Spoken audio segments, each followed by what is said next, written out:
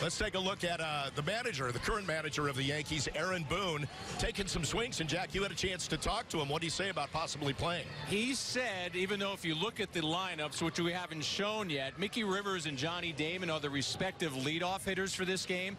Aaron Boone said there was some talk about him sneaking in there for one at-bat, leading off the old-timers game. I don't know. When I see a guy in the cage like this taking some serious swings, I think this is a guy who's prepared to maybe get some swings during the game. But you could also just sense Aaron Boone, this is year 2 as the manager, obviously, but just the excitement for him as well, exchanging hugs and handshakes around the batting cage. And to Flash's point earlier, I guarantee you that he's getting a lot of props from these old-timers who are saying, wow, you've won 8 in a row. Wow, where is this team going? Should I make plans for October? So great day for Aaron Boone. All right, guys, Meredith Brockovich had a chance to catch up with the manager. Let's listen to that. All right, Aaron, it looks like you haven't lost it. You went deep. How are you feeling in the box? Right over the Budweiser sign. That felt good. Danilo gave me some flips yesterday, so it's fun to get out here and see these guys and hurt myself swinging the bat. I was going to ask you, when's the last time you really swung like that?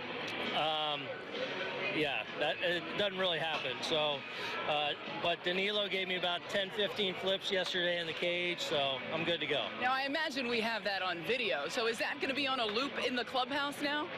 It may have to be, yeah. You know, got to show the guys you still got something in there. I know you have a lot of preparation for today's game, but are you going to play it all in the old-timers game? I don't know. It just kind of depends what I have to do pregame, and I might come out and sneak in a bat or something. What can the guys, I asked Marcus this question as well, what can your current guys on the roster learn from some of these guys out here? Well, you're talking to someone that grew up as the ultimate fan of this game, so for me, getting to see these guys, you know, these are a lot of these guys that if I didn't play with them, I watched them in my childhood and was such a fan of the game, so it's like pinch me moments for me. But I think it's great when you can kind of connect with the players that paved the way and kind of went before you. I think it's a lot of fun for not only these guys, but I think a lot of our guys as well. Aaron, thanks for the time. You bet.